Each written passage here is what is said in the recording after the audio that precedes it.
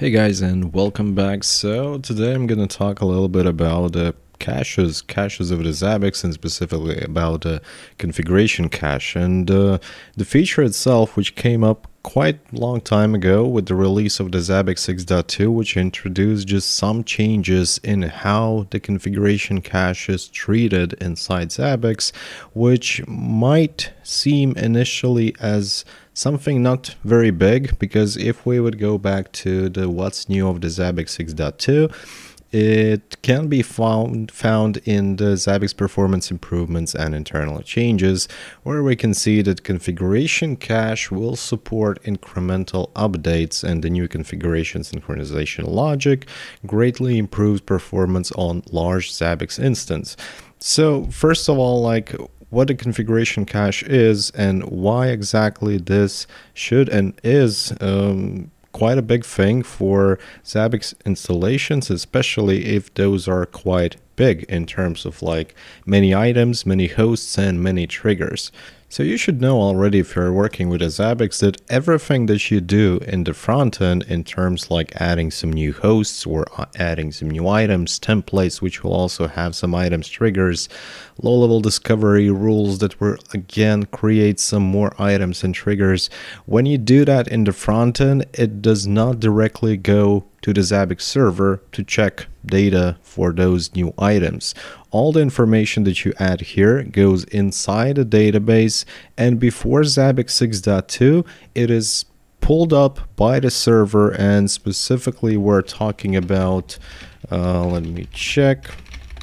We're talking about a configuration syncer, which is present both on the server and on the proxies as well. So by default, what the Zabbix server does, it checks the, it knows the config file, and there is a parameter, let me cache update frequency. Yeah, so how often the Zabbix will perform the configuration cache update, and by default it is stated 60 seconds, so once per minute Zabbix server, and specifically the configuration syncer, will connect to the database to which it is already connected and request all the configuration that we have inside our database. Not only the ones that we just added in the front end in terms of host items or whatever else, but absolutely everything that we have in our installation. And as long as we go with the small installations, some hundreds, maybe thousands of the hosts, it is not a big issue. But when we reach quite impressive numbers in terms of all that we are monitoring, this process can start to take some time. And then if we check our Zabbix server log file from time to time, you could potentially see slow queries triggered by the Zabbix, probably these ones. So these would be responsible to populate the configuration from the database to the Zabbix server.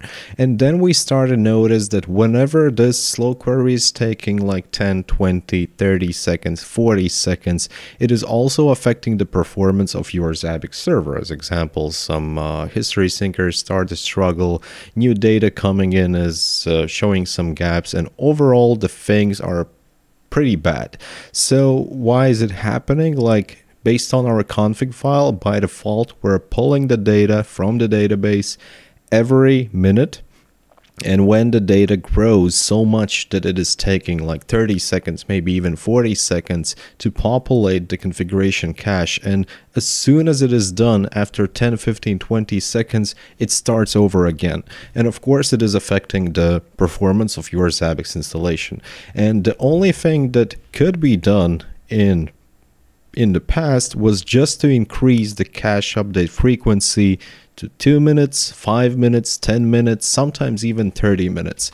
And it sort of works. It is still pulling the config every 30 minutes, and it is taking 40 seconds to do that, but at least there are not so many frequent cycles that is affecting the performance of the Zabbix server. And that's it. That basically was the only thing that you could do. But right now, with this new thing of the Zabbix 6.2, the configuration cache supports incremental updates, which means that upon the start of our Zabbix server, all the configuration from our database is pulled inside a configuration cache of the Zabbix, and then only when we change something here, like, I don't know, add a new item or whatever, it will still take around a minute for the Zabbix server to grab information about this new item from the database. But the difference is that it will grab only information about this newly created item, not the whole bunch of configuration that we're storing in our database. Therefore, these queries are running in a couple of seconds probably, and not like 30, 40. So starting with the Zabbix 6.2, it allows us to, again, if you are the owner of the big installation, open your config file and change your config update frequency from, let's say, 30 minutes or whatever back to the default value of 1 minute. And what's the benefit? The benefit, of course, is like whenever you're adding some new configuration, let's say you again add this item, you don't have to wait those 30 minutes. It will basically start collecting the data after a minute. Of course, you always could just run Zabbix server -R config cache reload and manually trigger this configuration sync. But again, it means that you must have access to the CLI of your Zabbix server. You must have a root permissions to actually trigger the config cache reload. And still, if you're adding one item, you trigger the config cache reload, then you add another item. Oh, I need to do that again. Maybe I made some mistake and I need to trigger config cache reload again. So it again and again and again puts a load on your database, first of all, and also the configuration syncer and the configuration cache, which is being locked upon the population, which is preventing it from being accessed by other internal processes of the Zabbix, which is affecting your health.